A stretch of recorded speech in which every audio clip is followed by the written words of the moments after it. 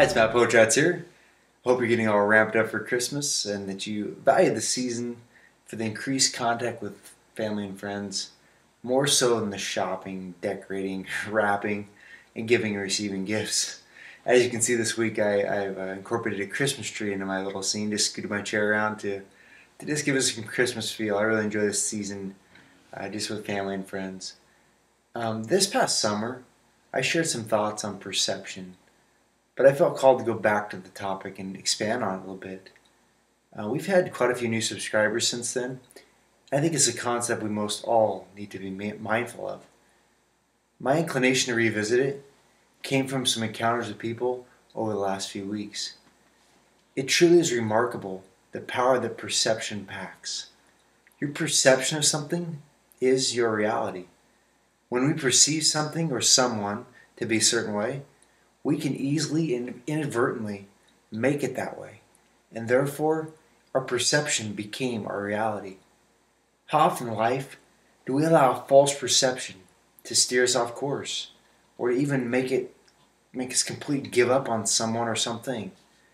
I promise you that perception does become reality, and that can be a good thing if our perceptions are healthy, positive, and realistic.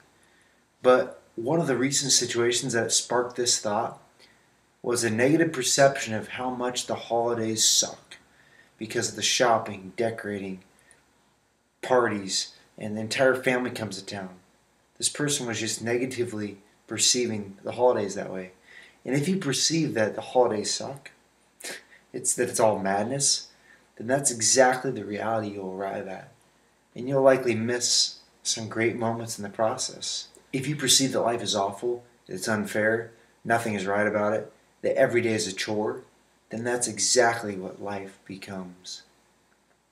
And nothing will change until you perceive it to be better and choose a positive mental attitude.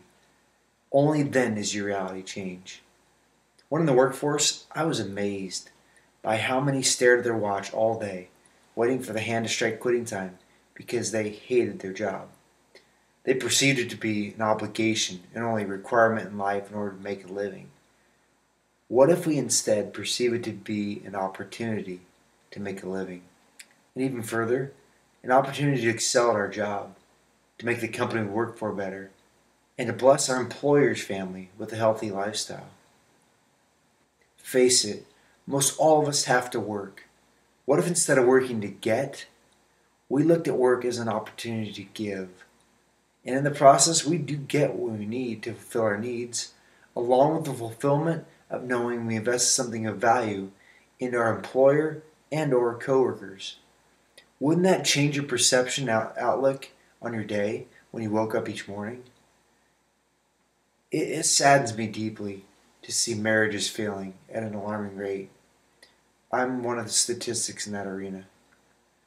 Looking back on the process of trying to repair my marriage, my perception was that it was never going to be what it once was, that I had picked the wrong partner, and that we had no connection, never would, and that there was no hope.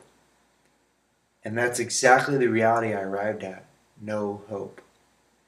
We have to be real in our perceptions, so the proper perception should have been that yes, it is bad, yes, I've made a mess, and yes, it's going to take time and effort.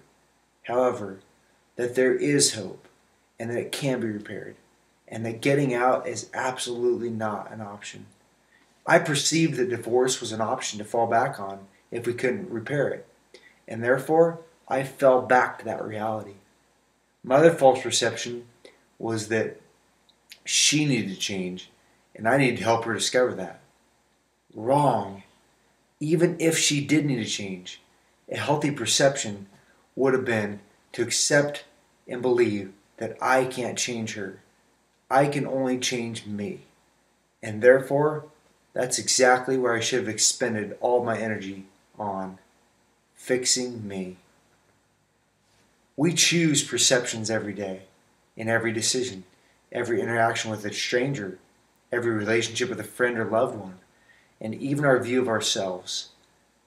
Maybe you're thinking, okay, Matt, I'm with you, but how do I choose the right perception in the moment? Honestly, friend, as hard as it is sometimes, the answer goes back to a thought from earlier this year. How's your PMA? PMA being positive mental attitude. Approaching life with a positive mental attitude means that your perceptions are generally positive. In the toughest of situations, I can perceive that my circumstance will make me bitter or better, and my perception will be followed by reality.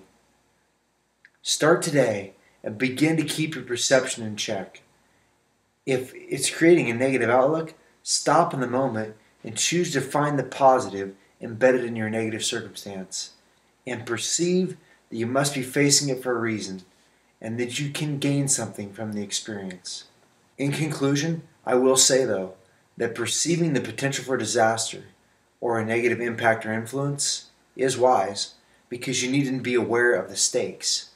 However, be careful that your awareness of the negative doesn't become perception that the outcome will be negative. Negative perception generates negative reality. This week, choose a realistic, yet, whenever possible, a positive perception. Perception is reality. Have a great week. Enjoy the holidays.